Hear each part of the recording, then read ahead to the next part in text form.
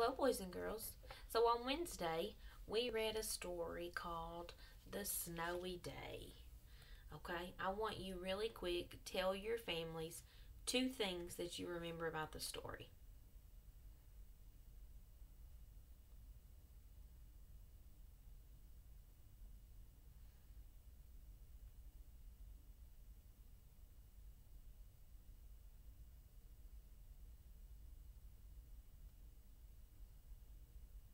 Okay, I'm going to go ahead. If you're not finished, pause the video and you can keep talking. So we read The Snowy Day, and it was about a little boy named Peter. And he had many adventures in the snow. So really quick, I'm just going to do a recap. We're going to walk through the book, and I may just point out some important things.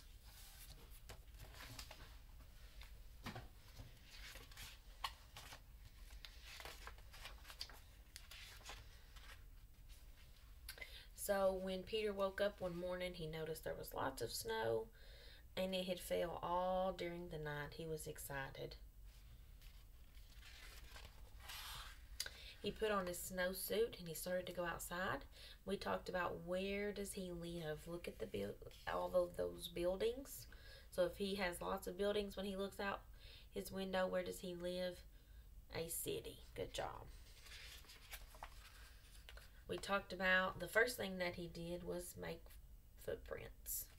So if you go outside, you can make footprints like Peter. And then he decided to make tracks. What did he use to make a track?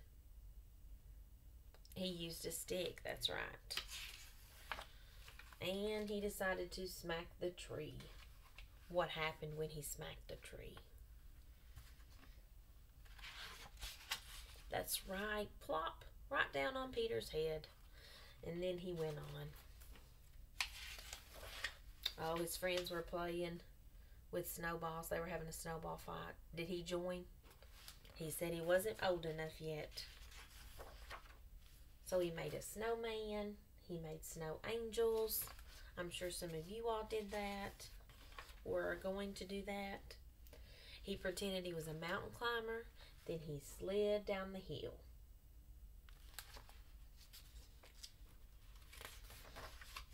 He put a snowball in his pocket. I'm sure you remember what happened. His mom took off his wet socks. What did he do next? That's right, he went to take a warm bath. And he was thinking all about how much fun he had had. And he went to his pocket, and what happened? That's right, it melted. How did Peter feel? He was sad, you're right. So he went to sleep. While he was sleeping, he had a dream, and he dreamed what? That's right, that the snow had all melted. Was his dream true? Nope. When he woke up, more snow had fallen.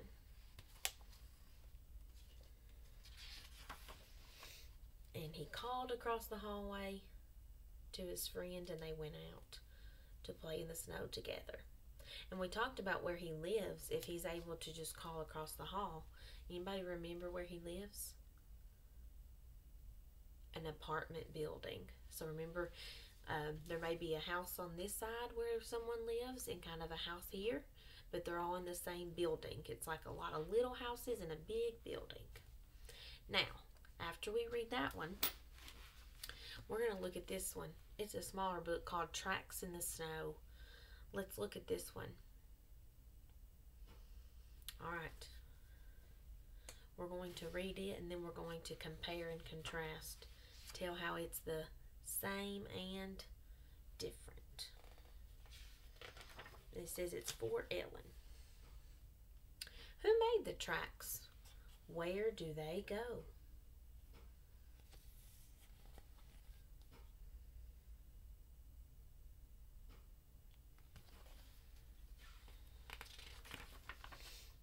I skip across the snowy yard, around the old oak tree.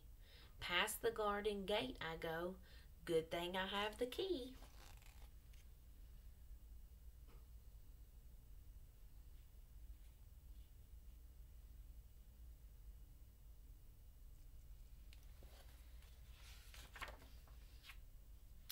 It's too big to be a rabbit. No bears this time of year. Is that a hippopotamus hiding over there? What do you all think? Is that a hippopotamus? What is it?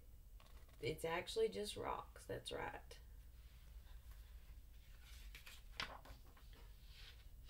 Tracks in the snow, tracks in the snow. Who made the tracks? Where do they go?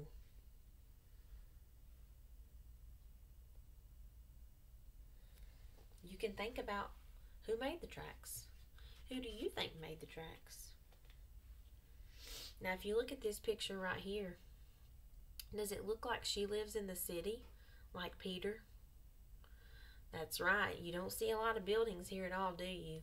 You see farmland and just land, and so that means she lives where? In the country. Good job. In and out of rocks I squeeze, along a frozen pond. Slip slide across a snowy bridge into the woods beyond. And we also have Peter in our other story, and then this story, is it a boy or a girl? It's a girl. It could have been a duck, but I think they've gone away.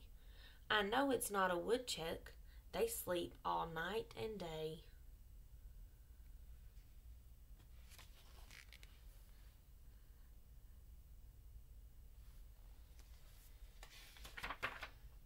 Tracks in the snow, tracks in the snow. Who made the tracks? Where do they go?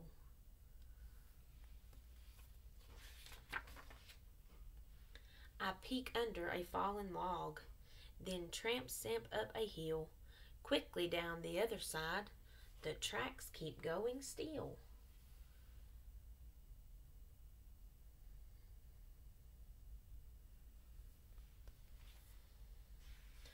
There are tracks in this story. Were there tracks in the other story?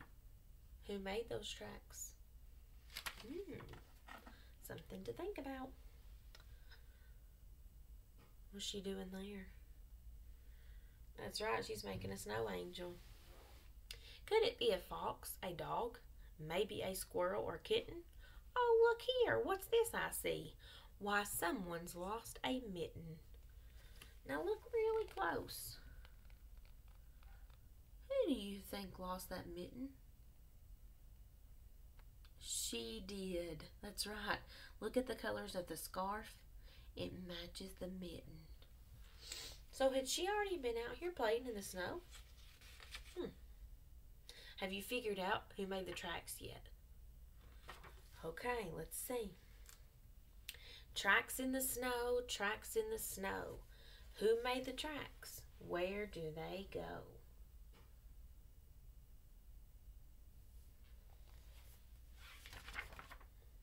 My feet are getting oh so cold.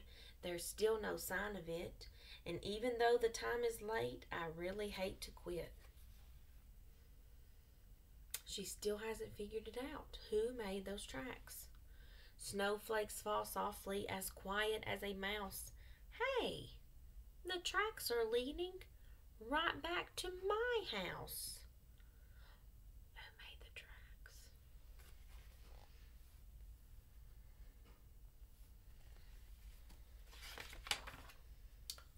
Wait, I know who made these tracks. I know where these tracks go.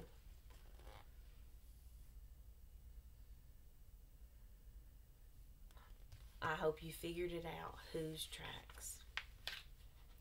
I made them yesterday, out playing in the snow.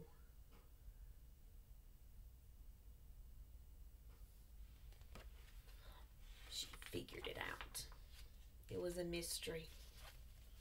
Alright, so now, after thinking and listening to this story and our other story, we need to compare and contrast. So we need to compare, tell the same, like my hands. We need to tell what's different, contrast, like my nose and my eye. All right, so you're going to make a Venn diagram with your family. They can help you. So draw the two circles. And in the middle, you're going to put how the books are the same. And then on the sides, you put what's just in Tracks in the Snow. And then on the other side, what's just in the snowy day. So really quick, if you think, what's the same about both stories? Both stories are in the snow. That is exactly right. They're both in the snow. All right, you keep thinking, and I want three things, just like yesterday when you looked at the two monsters. I want you to tell me three things that are the same and then three differences. So on one side you may have Tracks in the Snow has a little girl and Snowy Day has a little boy. Very good. All right, work hard on this. Way to go, guys.